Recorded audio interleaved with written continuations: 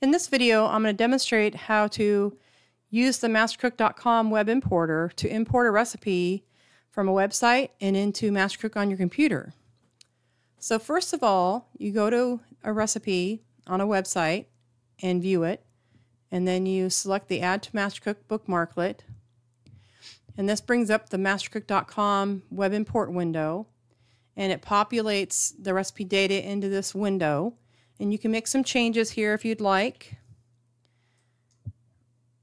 And then you can select which online cookbook you want to save this recipe into. And I'm going to save it into the My Web Imports cookbook online. And then I press save. And it saves this recipe to that online cookbook. Now I need to transfer that recipe to MasterCook on my computer.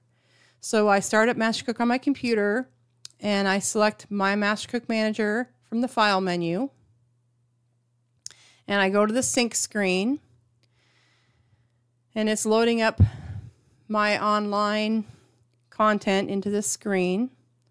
So just wait for it to finish loading.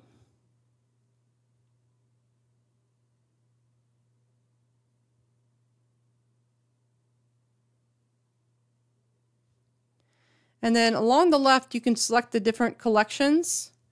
You don't add a check mark to these boxes. You just click in this larger rectangular area and it shows you its data on the right side. So in the My Collections section, you can see that I need to update this My Web Imports cookbook to the computer, which is accurate since I added a recipe to the online cookbook and now it needs to update the cookbook on the computer. So I add a check mark to that cookbook and I use the Sync Now button.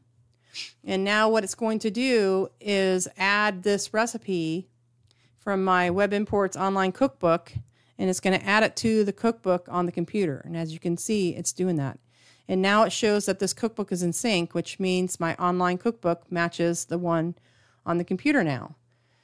So I can open this cookbook on the computer and see, yes, it imported this recipe from the website and into the program on the computer.